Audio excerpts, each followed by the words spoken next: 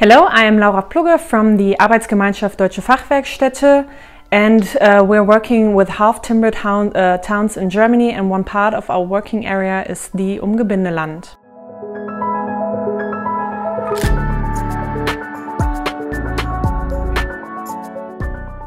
As the name says, the Umgebindeland is the home of the Umgebinde houses, a very special architecture style with a stone part, a half-timber part and the log part in the downstairs.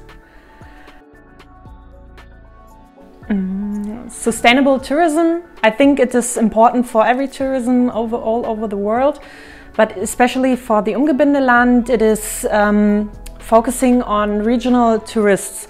We do not want that massive mass tourists here from all over the world. We want to start with the regional tourists. Speaking for myself, before starting working in the Umgebindeland, I've never heard of this before.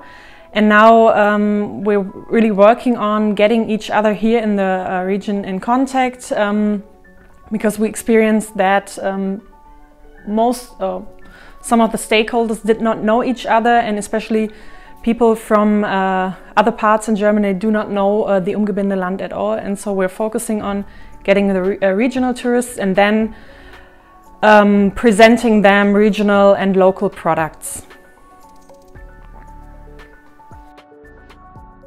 Yes, well, the most innovative actions, well, we're trying to focus on bringing 3 countries together, which is a very hard step because all 3 countries speaks in different languages. We got the Polish part, we got the Czech part, we got the German part, and I think the most innovative part is, as I said, bringing these stakeholders together which do not know each other before, and it's very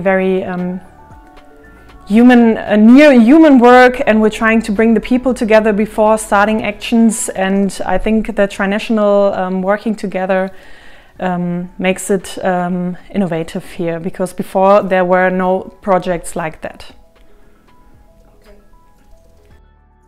Looking back on the 2 years of TExTOUR, we already did, of course, some actions working together with the trinational region. For example, we created a photo exhibition focusing on showing living and history in the Umgebinde houses in different conditions, like vacant houses, mostly ruined houses, and also restored houses. And we had 3 examples from every country, and this symbolizes the